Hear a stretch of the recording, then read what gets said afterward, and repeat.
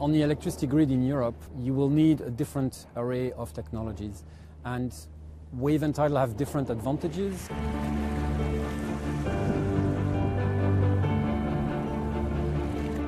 Tidal, if you had a bit of storage, you can have almost 24/7 generation, so non-stop. Wave, on the other hand, produces electricity a long time after the wind is gone, because we use the waves created by the wind. And that's a very good complement for wind energy. Last year we've seen a lot of public support finally realize for both tidal and wave at European level via the Innovation Fund, Horizon Europe, the research programs, at national level as well. And we've seen in November during the annual conference of the sector a flock of investors coming back to the sector for the first time.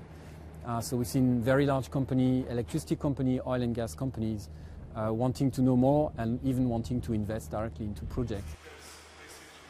I think it's because the technology has progressed a lot on one hand, so there is more confidence in the fact that we can actually use water to generate electricity in a cost-effective way. And the second point is Putin.